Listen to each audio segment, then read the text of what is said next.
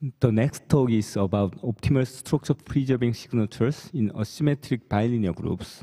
It's given by Masayuki Abe, Jens Gross, Christian Haralambiev, and Miyako Okubo. Jens will give a talk.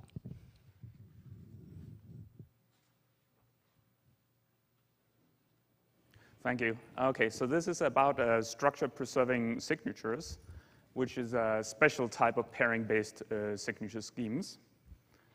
I want to start by talking about structure preservation, okay? Which is something that we're already very familiar with in cryptography, right? I mean, if you think about a mathematical structure, such as, for instance, a finite cyclic group, it's proven to be extremely helpful in constructing cryptographic protocols, right? So we have things such as Elgamal encryption, Peterson commitments, Schnorr proofs, and so forth, okay? And there may be more structure preservation going on here, right? If you think of Elgamal encryption, it encrypts messages which are basically the plain text are elements of this finite cyclic group, right? And if you multiply two ciphertext, then you get a product of the plain text. So you also preserve the group operation in Elgamal encryption. If we have more mathematical structure, we can do more things. Okay, so one example of that would be from pairing-based cryptography, where now we have three cyclic groups and some bilinear map. That map take pairs of elements from the two base groups and map it into the target group. And now we can do more things now. We can do identity-based encryption.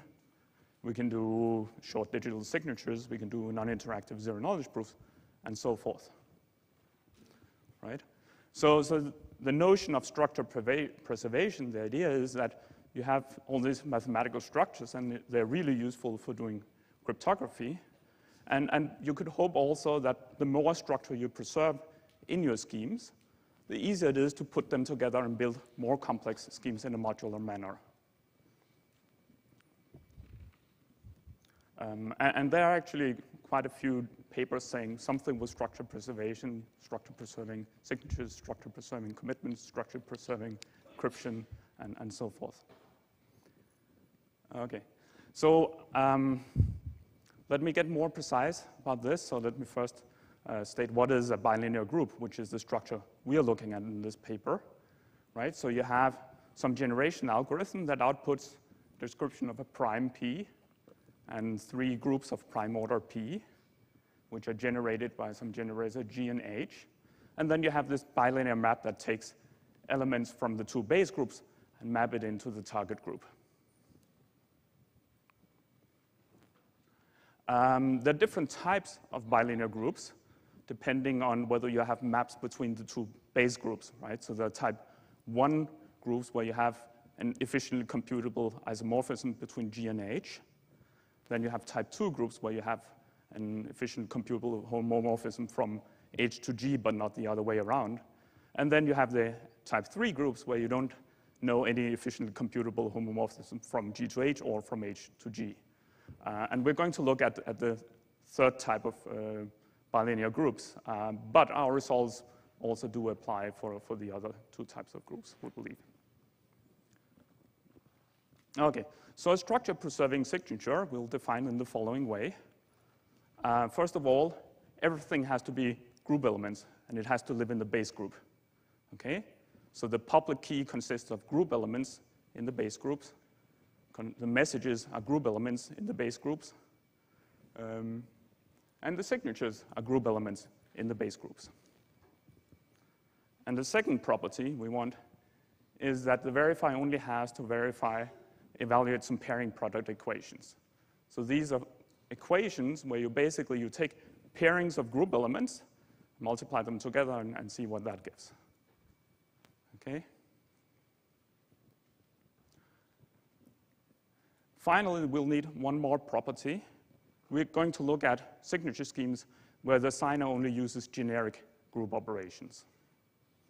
Okay, so it can take group elements, it can multiply them together, raise them to some exponents and so forth, but it wouldn't look at specifically at the bit structure of some group element.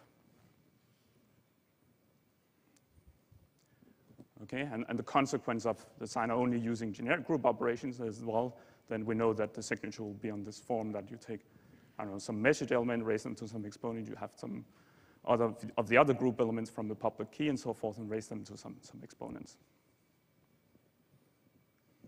Okay. So as I already hinted at, right, I mean, the idea with structure-preserving signatures is that they can compose really well with other pairing-based schemes, okay?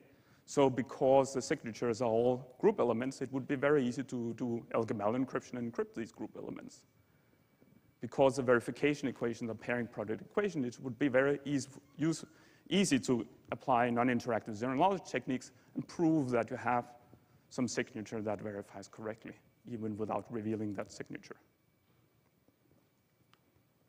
And there are several applications of structure-preserving signatures, because now you can, in modular manner, construct a lot of different things, group signatures, blind signatures, lots of other protocols. Okay. So now I'll get to the results, what this paper tells us about structure-preserving signatures. And what we have is a lower bound, which says that a structure-preserving signature with a generic signing algorithm has to consist of at least 3 group elements. Okay? And then we also have a construction which actually uses exactly 3 group elements. So an optimal structure-preserving signature scheme. And I'm going to start with the lower bound. So I want to show that if you have a structure-preserving signature scheme with a generic signer, then the signatures have to consist of at least 3 group elements. Okay? And the proof of this is going to really use the structure preservation in an essential way. It's going to use the fact that the signer only uses generic group operations. So, well, obviously you'll have to use these kind of properties, right? Because we already have examples of shorter signatures, okay? But these examples of shorter signatures, well, they reveal some exponents. Maybe they use a hash function. A hash function is really good at destroying structure, right? It's structure destroying, you could say, okay? And also, well, we really need to use the generic group model. I want to note that typically when you use the generic group model, the most common usage of it has to prove that, well, there's some assumption that cannot be broken by a generic group algorithm, and therefore, well, we have some reason to believe in that assumption, right? Here it's a bit different. Here I'm saying, hey, the algorithm that we're using in the scheme has to be generic, right? And if somebody wants to come up and beat our lower bound, then maybe they'll have to go out and come up with some pairing-based signature scheme where you use non-generic group operations. Okay, so I'll try to sketch the idea behind this proof of the lower bound, okay? First of all, without loss of generality, we can just look at signatures for one group element, right? Because if you can sign very long messages, then you could also always just concatenate with some ones and sign one group element. So I'll just give a lower bound for, let's say, a single message that belongs to G. Okay? And we're going to have 3 theorems, okay? One which says that you cannot have unilateral structure-preserving signatures. So the structure-preserving signature consists of some group elements, and we're saying that it can't be that all the elements are in G or all the elements of the signature are in H. Okay? You have to have some kind of mix from G and H of the group elements. And that rules out one element group signatures, right? Because well, either the group element would be in G or it would be in H, and therefore it would be unilateral. And it also rules out that we could have 2 group elements in G, 2 group elements in H. So the remaining difficult case is where we have, well, a signature that is on the form S and T, where one of them belongs to G and the other element belongs to H. And we're going to show that that's impossible, and along the way, we'll use the fact that it's impossible to have a single verification equation. So that's another lower bound. A structure-preserving signature scheme, you need to have at least 2 or more verification equations.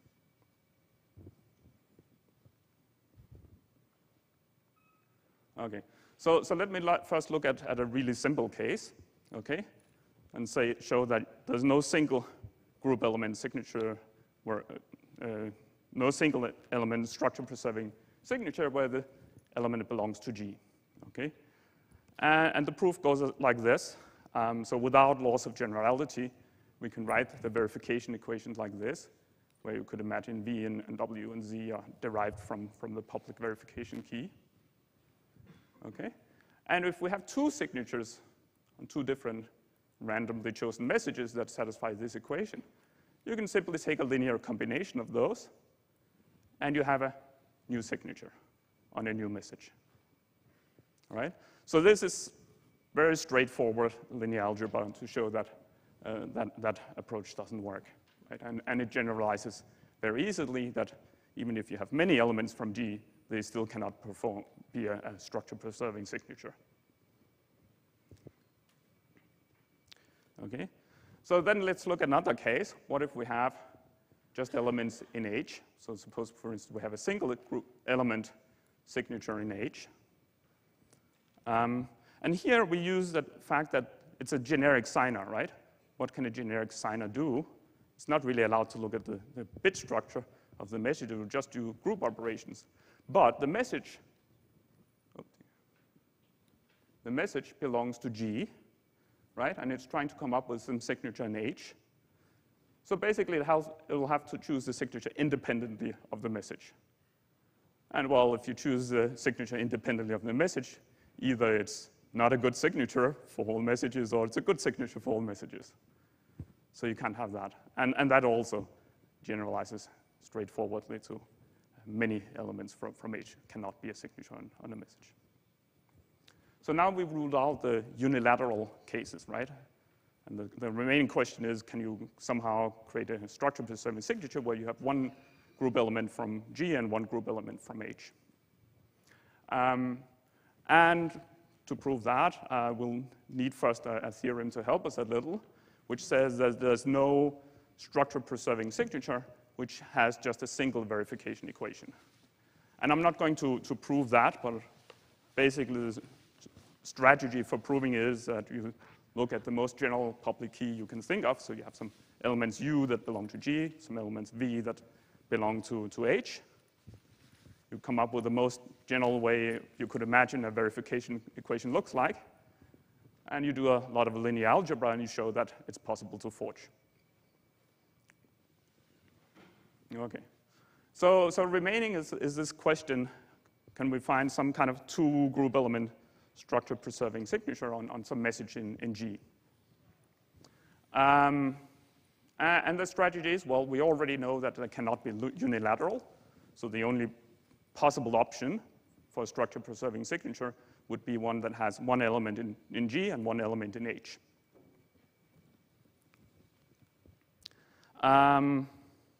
And we know that it's a generic signer, so we can actually write the signature on this form here,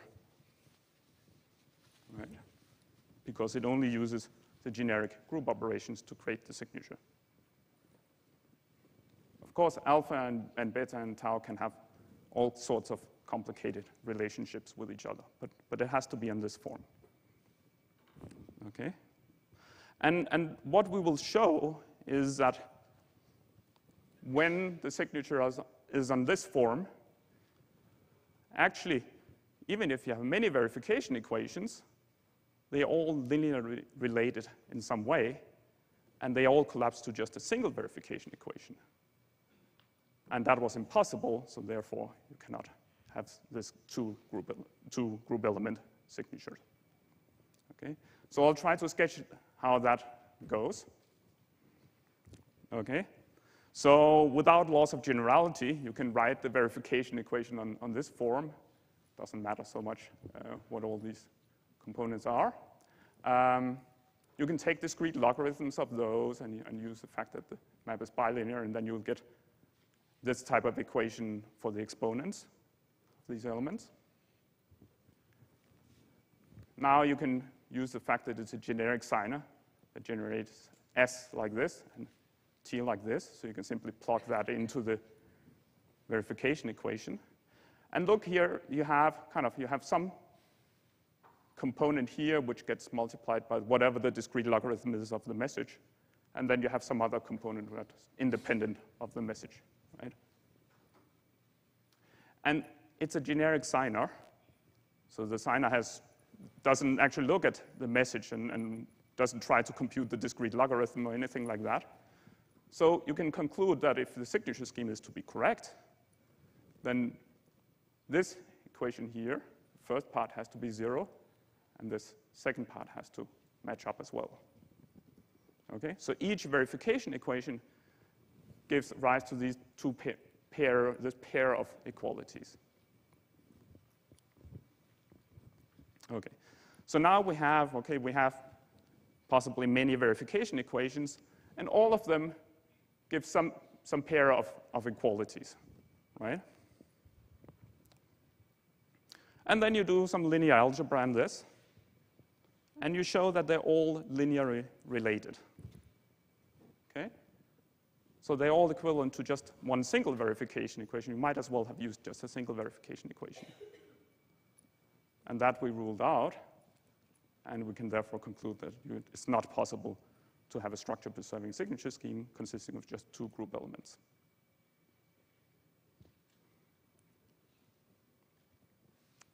Okay, so that was the lower bound. Now we know that we have to use at least 3 group elements to have a structure-preserving signature. And we know that we have to use at least 2 verification equations to have a structure-preserving signature scheme. Okay, and now we actually have a construction that does that. Okay, so the messages, and now we try to generalize as much as we can, right? So we say we have some messages that can consist of some number of elements in G, some number of elements in H. We'll have some public key, which is slightly larger than the messages that we're trying to sign. Okay, and the signing key will just be the discrete logarithms of all these values in the public key. And signatures consist of 3 group elements, which are computed like this. Okay, and verification is done by checking these 2 pairing product equations. Okay, so I want to highlight here, right, that the messages can be really large, but even so, you still just have short signatures. The signatures is just 3 group elements. Okay, so this is optimal. Okay, the signature size is 3 group elements. The verification equation uses just 2 pairing product equations. And this signature scheme, well, it has the best kind of security we could imagine, right? It's strongly existential and enforceable under adaptive chosen message attack. And it's proven secure in the generic group model. So we don't have a nice reason to believe that it's secure. It is a generic group model proof. Okay. Some further results. So one thing I want to highlight is that it is actually possible to do one-time signatures that beat all these lower bounds, okay? So we actually have a one-time signature scheme for unilateral messages where the signature scheme is unilateral. It's only 2 group elements, and it only has a single verification equation, okay? And well, the underlying reason is that in all these proofs here, the attacks we have require 2 random messages attack, okay? So we don't have so for 2-time signatures, all our lower bounds hold, but not for 1-time signatures. Another question you might ask is, can we build structure-preserving signatures on non-interactive assumptions, right? Something that's better than just using the generic group model to argue that something is secure. And we actually have constructions which require 4 group elements for unilateral messages and 6 group elements for bilateral messages. And we have some work which is going to appear at Asymmetric, which actually indicates that you can build 3 group element structure-preserving signatures based on non-interactive assumptions. So kind of we're forced to use the generic group model for this three-element construction. But then if we want to have non-interactive assumptions, well, we can do it with 4 group elements. And finally, I want to highlight that, well, so the signature scheme we constructed here is one which is strongly existential and forgeable. Sometimes it's actually useful to have quite the opposite property, that you can randomize the signature scheme. Okay? And we also have a construction for that, which is 3 group elements.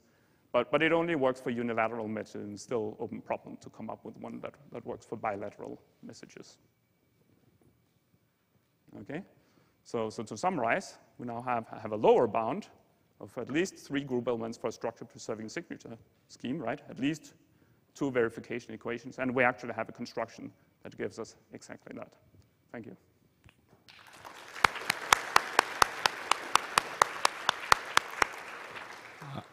We have no time for questions, so let's